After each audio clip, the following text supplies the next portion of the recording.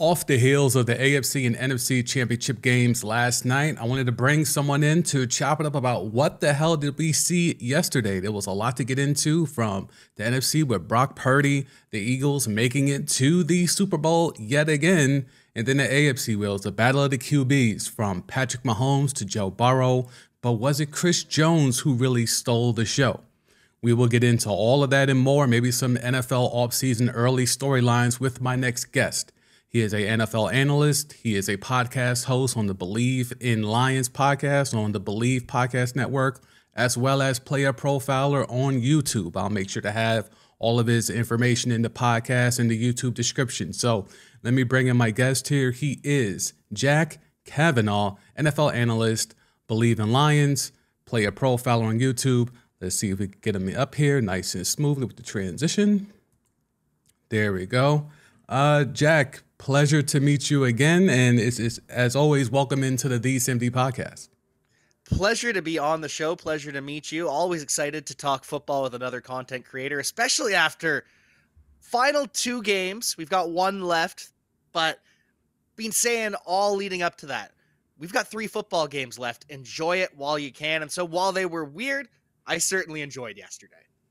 For sure. And I think we should start with at least the more exciting game. Maybe we thought Purdy, if he stays upright, if the elbow didn't go boom, maybe that game could have been a little bit more compelling. But when it comes down to the Bengals and the Chiefs, let's get right to the juicy stuff of it. Do the Bengals have an argument with how the officiating was, specifically in that second half? I mean, they can complain. It was bad officiating, but at the same time, they had the ball back even after that second, third, and 9 that we had to deal with and all of that. They got the ball back. They had a chance to win with 2 minutes left, and Joe Burrow throws a ball that gets tipped and an interception. And so, yes, there are complaints to be made, but I also see people complaining about the Joseph Asai penalty. That was just blatant. You have to call that. There's no way you can ignore that. Just because there were some bad calls earlier in the game does not mean that the refs cost them. So I get the frustration. You're allowed to be angry, but at the end of the day, you still lost the game. Yeah, and I think the funny thing about it is that, to your point, the play with Osai, that was so blatant, you can't worry about the piling on effect. Because, yeah, you can, talk about some calls earlier in the quarter, but to be quite honest, they were able to advance in the drive despite those calls. So it's not like those calls specifically stopped a drive or took a touchdown off the ball or a pivotal first down or anything like that. Yeah, exactly. They were frustrating. They were weird. They were annoying. I would be angry at them if I was a Bengals fan, but you still had your chances to win and you did not take opportunity. And football is such a game of margins that it comes down to you winning the game, and you couldn't do it at the end. Yeah, if you could talk me through to what you saw in regards to Chris Jones. I think he's someone that certainly unheralded, certainly underrated. Romo tried his best to keep us in the loop of where he was on the field to kind of amplify his impact on the game. But talk about his play yesterday. He seemed to be a man amongst boys yesterday. Yeah, he really was the game wrecker for the Kansas City Chiefs defense. I saw that he had 8 pressures, and on all 8 of his pressures, 2 of them he got a sack himself. There was a 3rd sack by a different teammate that he forced Burrow into.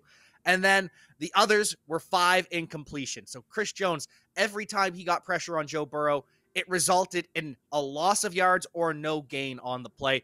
Chris Jones just absolutely dominated. And that's what happens when you have a patchwork offensive line like the Cincinnati Bengals did. They spent so much money to not be in the same position as last year, where they were dealing with just turnstiles. And then through no fault of their own, through injuries, it just happens again. So it's devastating, but that is not to take away from what Chris Jones did. Crazy enough, that was his first NFL sack in the postseason last night. That was crazy. Believe that. Yeah, for sure. Same here. I think that whole, a lot's been made of the Bengals defense and the impact they have and the way that they can apply pressure, blitzing, what have you. And going forward into looking into this potential Super Bowl matchup, I was unaware that the Chiefs were second in sacks. It's just a quietly talked about thing where I was like, well, I expect the Eagles to be there because of all the D linemen they got, but the Chiefs, I literally have been all season just assuming it's just been Chris Jones and a bunch of dudes. But when you factor in Dunlap and guys like that, they clearly have been able to bring guys with pressure. And I knew Karlaftis, the rookie, came on at the end of the year, that first round pick that they had from the Tyreek Hill trade. I knew he came on at the end of the year, but I didn't think that would have them so high up. Truly, Right. that catches me off guard. But at the same time, Philadelphia has a better offensive line than Kansas City does, so that will play a big factor coming up. But it's going to be a good game. Great game. Great game. I'm so looking forward to it.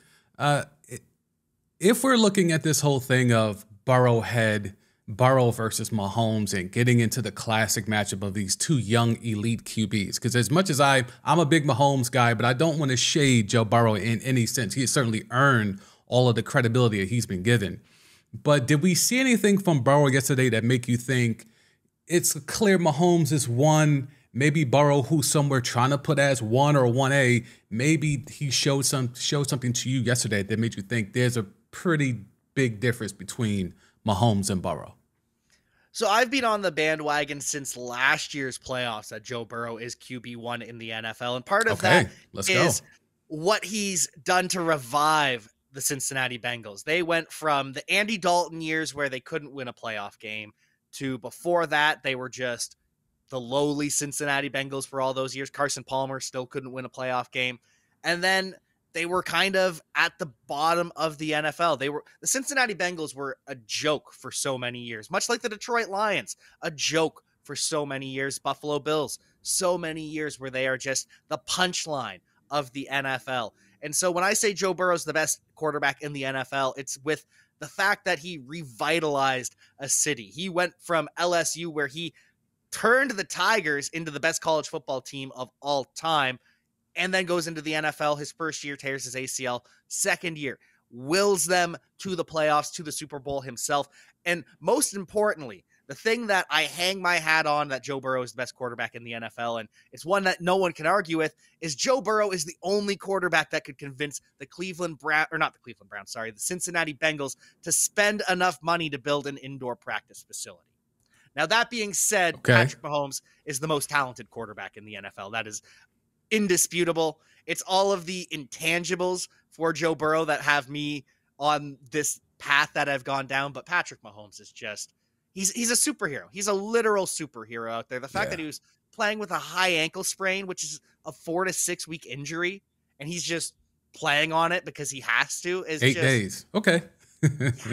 It's incredible. He is literally Superman. He's Wolverine. He's whatever superhero comparison you want to give him. That is Patrick Mahomes. So to answer your question, Joe Burrow, he disappointed yesterday. He did not stack up with Mahomes, but in their past 3 meetings, he's outperformed Mahomes. So I just can't wait to see this rivalry go back and forth. I take Burrow because it's the contrarian pick, but make no mistake, Patrick Mahomes is just so freaking talented. Yeah. And I think the one thing with me with Mahomes is I think this year has kind of showed me more than years prior, because in years prior, I mean, you give any QB, Tyreek Hill and Kelsey, you should put up at least above average stats. And then you add in Mahomes' skill set, and then we saw the numbers. He was able to put up video game-like numbers. But this season, where it's literally Kelsey and nothing else, whereas you might get a flash from Scantling, you might get a flash from Hardman when he was healthy, you might get a flash from McKinnon or whoever, but week in, week out, it was literally Mahomes and Kelsey going to take this team offensively as far as they can go. This season, to me, cemented the fact that if he's not 2, if he's not number 1, he's no lower than 2 to me. Oh, yeah, absolutely. The fact that this was supposed to be a rebuild year for Kansas City. They traded Tyreek Hill knowing that he was going to cost too much, and they say, you know what, we'll take a down year. We won't have the explosive offense that we usually have. We'll regress for a year. All these other teams, the Buffalo Bills, the Las Vegas Raiders, the Chargers, they're all going all in. The Broncos with Russell Wilson. All these teams around us, they're going to go all in. We're going to quietly rebuild. We're not going to full rebuild. It's going to be a reload. We're going to have weapons-ish, but they're just kind of guys. And all Patrick Mahomes does is put out the best quarterback performance of the year. He's the MVP, clearly. Jalen Hurts had a chance if he didn't get injured, but Patrick Mahomes, Right. MVP. And now he's in the Super Bowl in the Crazy. rebuilding year. Yeah. Yeah. Insane. So I don't get it. I don't. yeah, it's really tough to imagine what this team will look like once they now can build off the momentum of this. Win or lose, this season's a win because, as you said, this was supposed to be a rebuild year. So now, if they get Kadarius Toney into the fold, into the offense, we know he has the talent. Don't know about everything else, but at least we know he has the raw ability to be able to be a game breaker on the field. If they go in the draft or go into free agency again and go find another guy to fill in maybe that Tyreek Hill role, I mean, who's to say this team can't come back? But with all the talent in the AFC, as we're talking about Burrow, we can't forget about Josh Allen and the Buffalo Bills. And then who knows with a team that might jump up and flash? We thought maybe Miami might be in that mix. There's a lot of teams. Baltimore, if they pay Lamar, maybe they can take a step and jump into that mix. This whole AFC, real quick, just kind of run me through your thoughts on just this AFC and the future of it, because there's so many young quarterbacks with so many of these franchises. How do you see this shaking out ultimately? Well, you want to say how young the AFC is. Patrick Mahomes at what, 27? I think he turns 28 this year, but I think he's still 27. He was the old man in the room in the AFC playoffs. Yeah. He was the oldest. And even in the NFC, Dak Prescott, 29, was the oldest in the playoffs in general. So you got a Patrick Mahomes who's going to be elite for 5+ years, probably longer than that, but let's just say 5. Josh Allen, he's going to be around for quite a while. Joe Burrow, Trevor Lawrence. Trevor Lawrence has arrived. He was the next Peyton Manning coming out of Clemson, and he sucked in his first year just like Peyton Manning did, and now all of a sudden he makes the playoffs, something Peyton Manning couldn't do in his second year.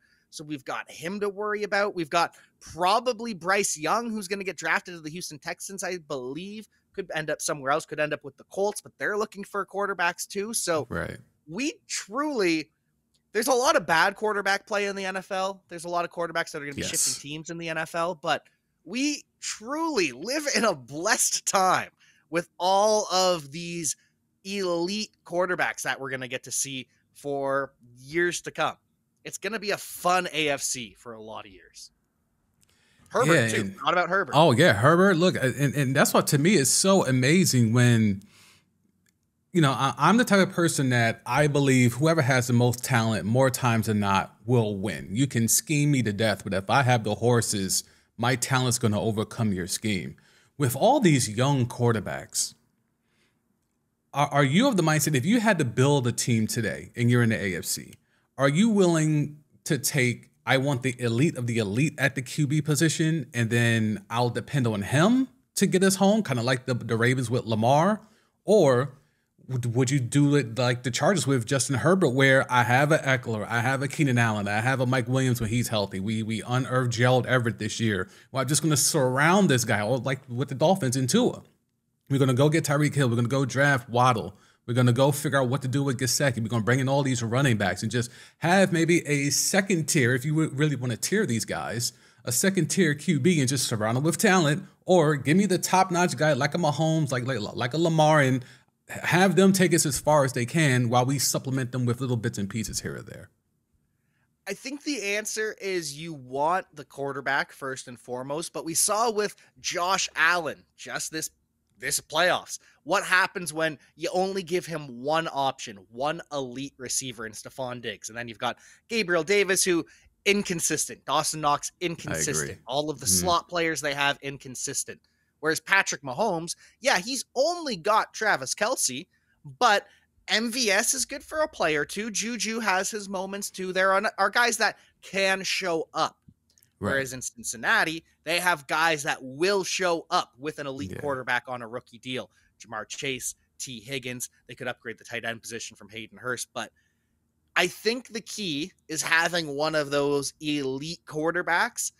And you don't need necessarily to overspend for that elite wide receiver one. Instead, you want to get enough where the quarterback can take advantage of his gifts and spread it around, even if it's to MVS and Juju. Yeah. Even having those options instead of having to throw the ball to Isaiah McKenzie. You know what I mean? Devin Singletary. Right. So off of that, have the Ravens let down Lamar Jackson? Oh, yeah, absolutely. They have Yeah. Yeah. in many ways, because people will point to the draft capital. Well, they've spent a bunch of draft picks on receivers. Okay, but they drafted 2 first rounders and they traded one of them. Yes. And then most of their other contributions have been bad picks in the 3rd round, like Miles Boykin, or 4th, 5th, Oh, 6th, 7th rounders. So that's not really an investment. I'll give you Rashad Bateman, I'll give you Devin Duvernay, but that's really it for Lamar Jackson. And I also right. think they failed him this season with the MCL, because we just heard for week after week, oh, Lamar's actually healthy. He's healthy and he just doesn't want to be out there. He's holding out for a contract. And at Hmm. any point, the Ravens could have stopped that, because when Lamar comes out and says, I have almost a grade 3 MC or Yeah. PCL strain, Yeah. PCL, not MCL, sorry, Players but where we're coming out to defend him, saying they see him limping around the building, the yeah, facility. Yeah. his teammates are defending him. He says, I almost have a grade 3. It's a grade 2, but that might still require surgery, because a grade 3 means it is fully torn. And the Ravens, this whole time, they just let the rumors percolate, just like they did with Ronnie Stanley, just like they did with Very Derek true. Wolfe. So I'm seeing a pattern recently where the Ravens are failing their players, and they come out publicly and say, we want Lamar Jackson back, but it takes 2 to tango. For And then sure. you hear the contract offer from last year, $55 million guaranteed, less than Kyler Murray. Can't Not do even that. comparing it to Yeah. the Deshaun Watson one. We're comparing to Right. Kyler Murray. So I think the Ravens have failed Lamar Jackson in so many different ways, both health wise, both not getting him the weapons, and in giving him the money he deserves. So will he be back? I'm starting to think where there's smoke, there might be fire, and Lamar Jackson might be headed to the NFC. Wow, I think that would be such a travesty of justice for It them to would. just have to do that, because he has earned it. He has outperformed whatever contract they have currently put in front of him that he's turned down. And look, Deshaun Watson may have tricked the system. He may have found the one dumb owner who's willing to give him 230 million guaranteed, but you have to give me more than Kyler Murray. You can't Yep. lowball me and not at least offer me $1 more than Kyler Murray. I've been an MVP. I'm the face of the team. You could argue even face of the league in that conversation anyway, in terms of Madden covers, popularity, stuff like that. Kyler Murray gets to make more money than me, guaranteed. Like I don't understand the rationale from a Ravens organization standpoint where we're not going to give you Deshaun Watson money. Okay, cool. But you can't then lowball me and not even offer me Kyler Murray money. Like that's laughable. It is. It really is. And the market is the market, because I've made this point, and you'll have people on Twitter who don't fully understand the entirety of the situation. Oh, well, that's more than Patrick, or that's only $10 million less than Patrick Mahomes is guaranteed. Yeah, he signed that contract 3 years ago. That's not how quarterback market works. We go Correct. based on the recent contracts. We go based on Kyler Murray. We go based on Russell Wilson, and you offered him $30 million less than Russell Wilson. So, no, this don't come out here with the, well, it takes 2 to tango, when you're out here tangling with a low ball offer like that. Yeah, for sure. It's definitely something worth monitoring, and I hope Lamar will get his money. I just think it would be such a better story for him to get that money in Baltimore with everything that he has given to that franchise. But if he has to go to the NFC, I mean, so if he goes to the NFC, what team do you think? And I have a lot of Falcons fans on my timeline, and they've been talking about Lamar since last year. So do you think it's the Falcons, or where else do you see him potentially landing if he does leave to the NFC? That's where I'm leaning. They have more money Okay. than anybody else in the NFC to pay Lamar Jackson. They've got the weapons that would help him thrive as well, because we've never seen him with actual weapons. Now we get Drake London and we get Kyle Pitts. So Right. there are other teams in the AFC with more money than the Falcons, but they don't need a quarterback. The Chicago Bears, I guess, have more money than the Atlanta Falcons, but they don't need a quarterback. So Right. when you look at the cap situation, the Seahawks could, but that seems like they're in on Geno Smith. Atlanta Falcons really seem like the team that have what Lamar would want and the money to get him. Hey, so I'm gonna make sure to clip that for the Falcons people on my timeline, because they've been throwing memes at me all year long about Lamar and how he looks in the uniform. They got the gifs already ready to go. So that is Jack Cavanagh. He is a host, NFL analyst for Believe Network, Believe Sports Network, the podcast over there, Believe in Lions. Also play a profile as well, play a profiler on YouTube as well. Check out his good work, his great work. We're going to make sure all of his social network stuff is in the podcast and YouTube description. I know we just got off on a tangent there, just going off into storylines, but I just think some of that stuff is so fascinating. But let's see, we can get back into the NFC Championship game. So clearly, Hassan Reddick destroys all of our hopes of a competitive game on the first drive of the game. Your man's Brock Purdy has the bum elbow, potential tear in the UCL. We'll monitor that in the offseason. But outside of Brock Purdy, let's put Purdy at 100%. Was the outcome going to be any different in your eyes? No, I don't think so. Maybe they score another touchdown. Maybe they score a touchdown and a field goal. But at the end of the day, the defense still got walloped by Jalen Hurts. He was slicing and dicing them. And people want to point out, oh, well, Jalen Hurts personally, he didn't have that eye-popping of stats. Well, that's because the running backs also were breaking off some gains. They were able to get in the end zone. So he didn't have to do the eye-popping thing, put the team on his back like he does so often.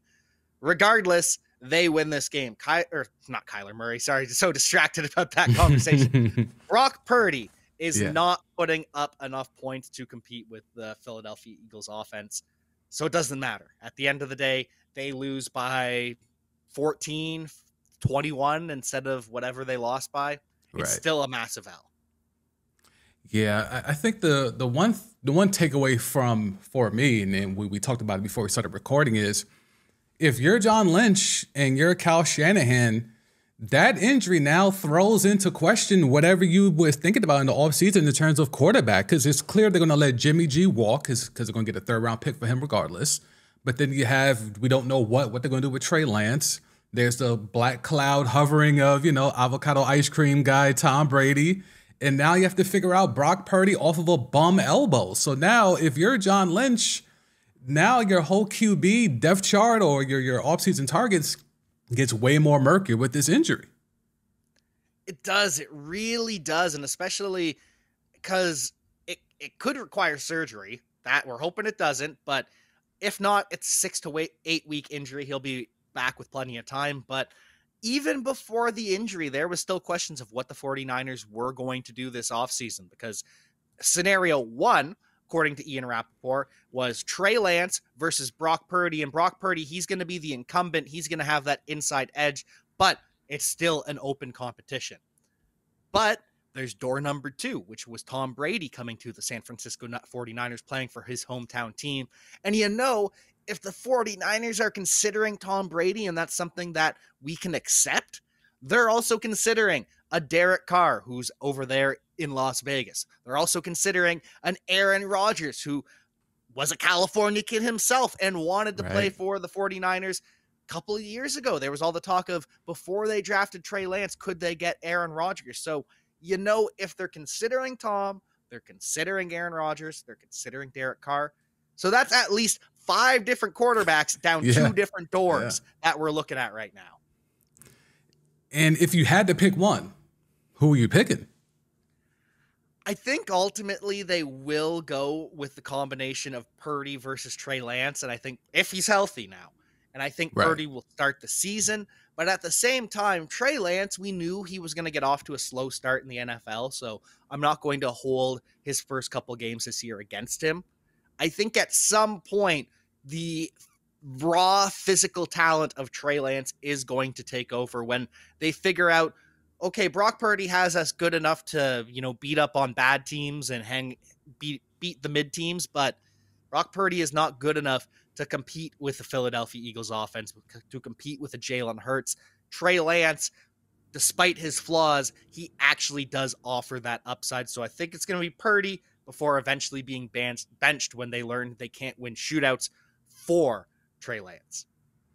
So here's my question with that, right? Because I think their window is within the next 1 to 3 years in terms of this core current group. Do they have the the cachet or the time to wait for Brock Purdy or Trey Lance to be of that level, because we saw Purdy at times look like he was just smoothly transitioning into being the guy, but then he also showed you some flashes of being Mr. Irrelevant. So clearly that's gonna take some time. And Trey Lance, as you said, we knew that was going to take some time, and then you add the injury onto it. It feels like we're going to have to start all the way from scratch with him. Does that QB position align with the window of mortgaging what they did for Christian McCaffrey, what they have in Debo, Ayuk, Kittle, all like Trent Williams? Do we have the timelines aligned to where the young QB is going to be good enough to be able to maximize the back end of the prime of these guys that they've all mortgaged their futures for? That is a really good point. And I think that's why Tom Brady remains in that picture, because he's the one they wouldn't have to give up draft picks for, whereas Derek Carr and Aaron Rodgers, they would. So, yeah, that does throw a wrinkle into it, especially with Christian McCaffrey back for one final year. But is Tom Brady that we saw in Tampa Bay for this year, is he the guy to bring them that stability, or is that just another headache waiting to happen? Yeah, that's tough. I mean, if I'm John Lynch, I would go all in for Rodgers. I don't think the Packers would do it because it's within the conference, but yeah, I would mortgage everything if it was even a sliver of a possibility. But I do think if you get Brady, I think anywhere Brady goes, it's a 1-year deal. Even if the contract is 2 years, I'm sure there'll be language that he can get out after 1 year, or the team could get out after 1 year. So I would take that 1-year gamble. And the way that he went to Tampa, he's getting those same things. He went to Tampa because he needed more talent around him. He needed a better play caller around him. And he got that with Arians and Evans and Godwin. He went and got Antonio Brown. He went and got Gronk to come out of retirement. He went and recruited Fournette down there to come play in Tampa.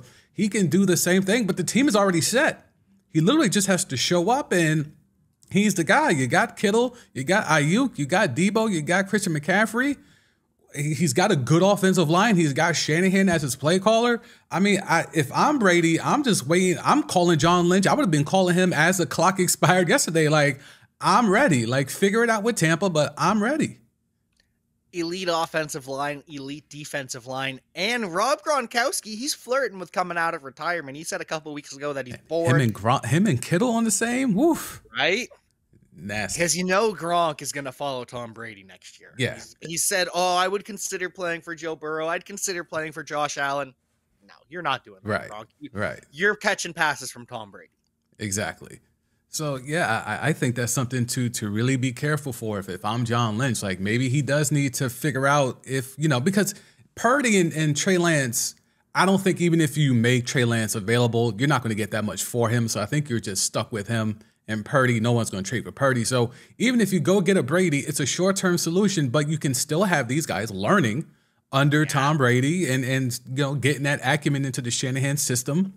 And they'll be ready to go in a year or two once Brady, we assume, finally retires or moves on to the next spot to go try to milk another ring out of. I was going to say, you think he's going to retire after that contract, or you think he's just going to go to the next team as the mercenary? Yeah, for sure. He is a mercenary. I think he really wants to walk away with 10 rings. I think he thinks he could get both hands filled with rings and be like the Bill Russell of the NFL. I really think he thinks he could do that. I would not put that past Tom Brady. All I know is he got mad the other day when he was asked, are you retiring? Are you coming back? Got a little bit annoyed by that, but come on, we all know you're coming back, Tom. Right. And here's the funny thing, like, I'm not that mad at him for his performance in Tampa this past season, because he didn't want to be there. He wasn't planning to be there. We got the information of how he had this alleged collusion with Miami, and he was gonna become the player VP or whatever, and then unretire. And so we know he wasn't planning on being there. When he wrote that letter that was, mistakenly took as his retirement letter, it was really just saying bye to Tampa. Like, I'm still playing. I'm just getting out of here. And so to me, it was like it was on borrowed time anyway. Like, he was not as focused as he was. He had the whole thing with Giselle and the divorce and everything. That's a whole different matter. But in regards to his focus was never fully intent on Tampa, because that man was not trying to play as a Tampa Bay Buccaneer this year. Yeah, he wanted to be a Miami Dolphin with Sean Payton. And I don't know if you heard the Rex Ryan theory yesterday that Sean Payton, Tom Brady Could they still end up together? The Dolphins have said they're out. They're going to stick with Tua. But could the Commanders, to drive up that sale price, because we know that they're selling the team, so could Dan Schneider come in here and say, look, you're going to pay for Tom Brady and Sean Payton. We're adding those extra dollars in the sale because they are going to put tickets in butts. So you're welcome. Now pay me for the Commanders. Wow. I think it's less likely. I think that's Rex Ryan just theorizing, but I want chaos. So I want that to happen. I'm all about chaos. So I love that. It's going to be a chaotic offseason. Just the fact that we have so many opportunities like this, Aaron Rodgers to the Jets, or Derek Carr to the Jets, or Derek Carr to the Buccaneers, or where's Ryan Tannehill going to go? And who's going to trade up? Because the Bears could trade back, or could the Bears draft a quarterback? Could the Cowboys draft a replacement for Dak? These are all stories that I've seen the past couple of weeks. So just prepare for the craziest. Is this the rare occasion where we're more excited about the NFL offseason than the actual Super Bowl? Because I feel like all the stuff that we just talked about, I don't know about the audience, but for me, I'm like, I'm way more interested in what's happening there and just all those storylines, all those potential scenarios than, oh yeah, the Chiefs and the Eagles in 2 weeks. Should be a good game. But all right, where's Aaron Rodgers going? Where's Derek Carr going? What's John Lynch going to do? Are the Bears going to trade, to take a QB and trade him, or trade Justin Fields? Like, there's so many other storylines that's kind of low-key overshadowing the Super Bowl. Is that a real thing here? I don't want to say it is, but it really kind of has so far this offseason. And it's not just being this week either. Just for week after week, we've heard it's been NFL Sunday. And, is Aaron Rodgers, is he going to retire? It's the playoffs. Right. But we're still talking about that. That's all the news beforehand. It's the Derek Carr news beforehand. So all of the pregame broadcasts are just speculation about all of these big stories throughout the offseason. People are buying into it, and it's almost overshadowed the playoffs, which is too bad because it's been a really competitive playoffs with so many different teams that we've been excited about the potential to win. But it's going to be even a crazier offseason, and people love the crazy.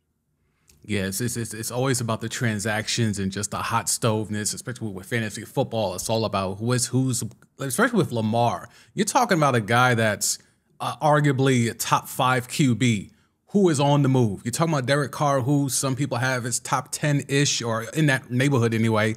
He could be on the move. You're talking about Aaron Rodgers, who some think is the GOAT. You have Tom Brady, who a lot of people believe is the GOAT. All 4 of them could be on the move. And then you're sprinkling a little Daniel Jones. You're sprinkling in some Teddy B, some Geno Smith. It's just so much movement where there's a lot of teams that feel they're just a quarterback away. If we could just get a quarterback, we've got everything else, or we have a few other pieces, but we just need that one quarterback. It just makes for this offseason just be so topsy-turvy. It does, and even the teams that aren't a quarterback away, the entire NFC South is going to be looking for a quarterback. Both Jameis and Andy Dalton are going to be gone for the Saints. Marcus Mariota is going to be gone for the Falcons. They have Desmond Ridder, but they're not confident with him. Sam Darnold's gone, so it's either Matt Corral or a PJ Walker. They're going to be looking for a quarterback. And then the Buccaneers. They haven't written off Tom Brady returning yet, but as of now, they're looking at Kyle Trask versus Blaine Gabbert in training camp. So they're going to be looking for QBs as well. And we haven't even touched on the running backs, all of the free agent running backs. We got Saquon, Josh Jacobs, Miles Sanders, Tony Pollard, David Montgomery, Damian Harris, Devin Singletary. The entire landscape of NFL offenses is going to change this offseason, both as quarterbacks and as running backs. Incredible. Let's move forward to the actual Super Bowl, because I think the Purdy injury just kind of makes that game yesterday just kind of whatever. Like, all right, the Eagles overwhelmed them with their talent. Jalen Hurts looked confident in his running ability, especially in the second half. So he showed enough in regards to, I think, he admitted he's not healthy. None of us should expect him to be healthy with what he endured. But he certainly looked good enough. He still has A.J. Brown. He still has Devonta Smith. He has Dallas Goedert. He's got the 3-headed running backs in Sanders and Boston Scott and Gainwell. So and then a dominant offensive line. So Eagles took care of business. In regards to Chiefs, Eagles, one storyline, I think the main storyline I'm going to focus on is the ability of the Eagles' defensive line going up against the Chiefs' offensive line. So much has been made about the Chiefs, enhancing that offensive line, especially from that last Super Bowl against Tampa where they just got shredded. And they've made some reinforcements there. They've definitely invested heavily into that. But the Eagles just have, it seems like they got two separate front fours that can come at you in waves and they can mix and match, and they're doing stunts and everything. What's the biggest storyline for you as we head into the Super Bowl with the Philadelphia Eagles and the Kansas City Chiefs? I think that's probably one, and probably the other is going to be, can Kansas City get pressure on Jalen Hurts? Because the Philadelphia Eagles, every single year, they build themselves up as a juggernaut in the trenches. So that's why, like you say, it's so important seeing how the offensive line that the Kansas City Chiefs have invested so much in, how they hold up against the Eagles. But it's just as important on the opposite side. Is Jalen Hurts just going to be sitting back there in the pocket, being able to do what he wants? Is A.J. Brown going to be able to get open deep downfield? Is Jason Kelce, Landon Dickerson, are they going to be able to handle Chris Jones? Lane Johnson, the right tackle of the Eagles, he's playing with a torn adductor muscle in his groin. So he's banged up, but he is still mauling people out there. That is going to be the difference, is the trench play. Because the Eagles, yes, they have far better offensive weapons. A.J. Brown and Devontae Smith versus the wide receivers of the Kansas City Chiefs. No contest. It's truly Travis Kelce versus everybody. Right. But but the trenches, that's where it's going to make the difference, is can Patrick Mahomes get time to hit his cast of characters, and can Jalen Hurts get time to hit his guys and escape the pocket? Yeah, I think as we get closer, we'll obviously, get hyper analytical into these matchups, and we'll be studying the injury reports. And clearly with the Chiefs, we're monitoring not only Mahomes' high ankle sprain, but then we have Kelce in the back spasms.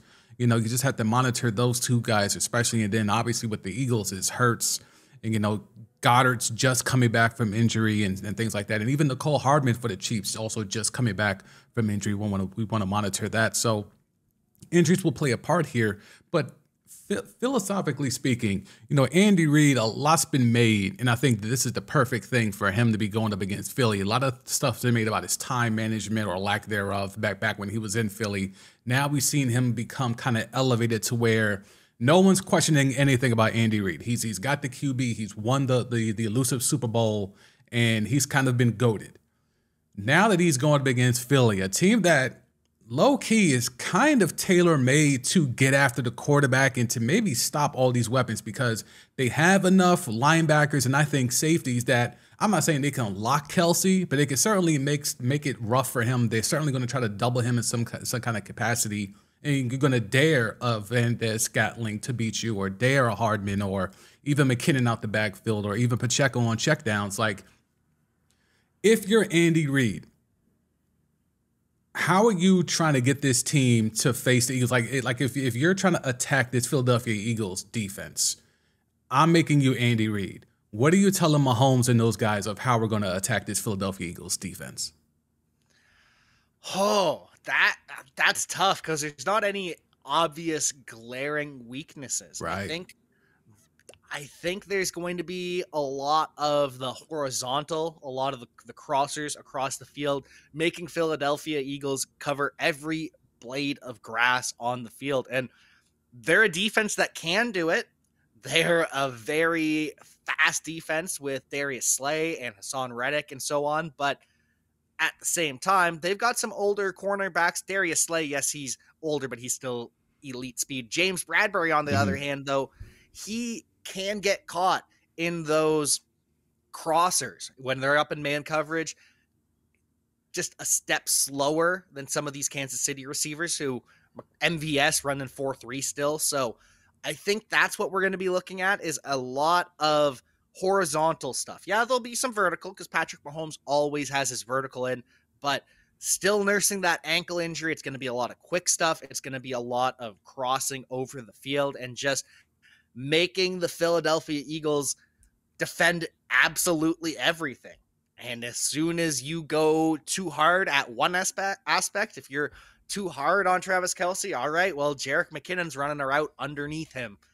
So I think Right. that, but at the same time, I'm no Andy Reid. I am might get my weapons killed out there. Yeah.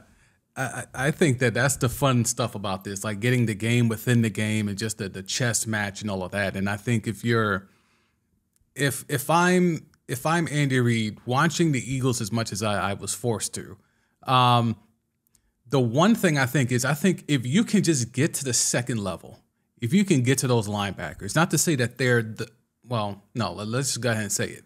Out of the three levels, to me, that's the weakest part of their defense. Is the linebacker play. Yeah. If you can get past that D line, if you can create some lanes, whether it's through the running game or maybe with the limited mobility of Mahomes, little quick stuff into the flats and quick little check downs and curls, I think there's some gaps there where you can exploit them a little bit and force them to tackle. I think the one thing with the Eagles is sometimes they get a little bit erratic with their tackling ability and they could give up some yak. So my thing, I think you saw a lot of that yesterday with the Bengals, and the Bengals are normally a team that can tackle well, but just because of the fact that Mahomes wasn't able to move around so much and that he had to get the ball out quicker, as you mentioned, he had to check it down quick and just give the ball to guys with space and let them create something, let them wreak havoc after the catch. I think they're going to have to try to implement the same thing against Philly because that front four is going to get home. Hassan Reddick is not going to forget how to rush the quarterback in 2 weeks. So he's going to be in that backfield. Fletcher Cox, Jordan Davis, and Ndamukong Suh, Linval Joseph. Like it's just too many guys that are going to be in that backfield. So Mahomes is going to have to get rid of that rock, and guys in spaces are going to have to make plays. Yeah, absolutely. And the linebackers that they have there, TJ Edwards, Nakobe Dean, which funny enough, everyone was all pumped about Nakobe Dean. Wow, such a steal, 3rd round pick out of Georgia. Really hasn't played this year. Instead, it's been Edwards and Kaiser White, who they brought over from the Los Angeles Chargers, who's it's funny, they've got a smaller linebacker in White, who's a former safety, and he struggles sometimes with the tackling because he's small. And then there's Edwards on the other side, who sometimes struggles because he is too big and a little bit lumbering. So it complements each other. But yes, this is something that they can take advantage of. Especially, I think that Jerick McKinnon very well. He and Isaiah Pacheco could end up being the keys of this game because Pacheco, he's been breaking out throughout the playoffs. Yeah, he's been great. He's been great.